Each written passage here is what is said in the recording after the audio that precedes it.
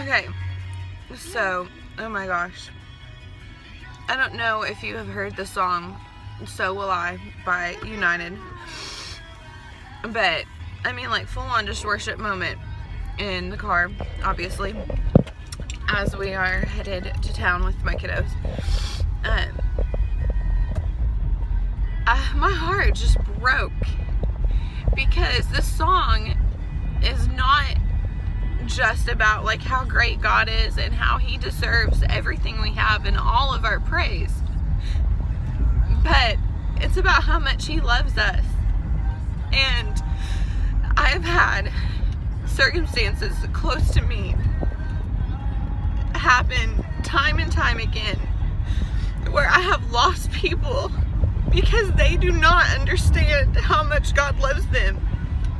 And it is not a church word or something that people say to be nice. Like, how much He truly loves each and every single person. It doesn't matter what you have done or what you could ever do.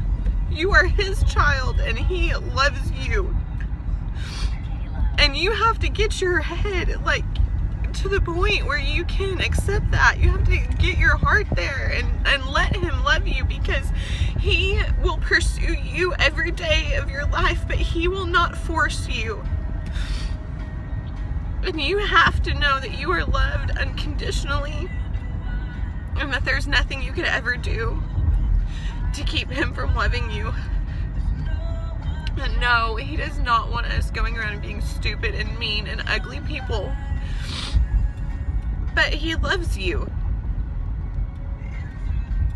And I can't stand the thought of losing any more people or seeing anybody else hurt because they just don't know that God loves them. If you know that and you truly know that and you let your heart know that and you do everything in your power to let your mind understand that, your life will change, I promise.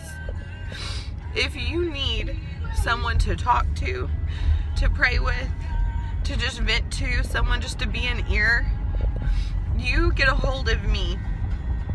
However you're seeing this, on whatever social outlet, on however, you comment, you send me a message, you do something, you get a hold of me.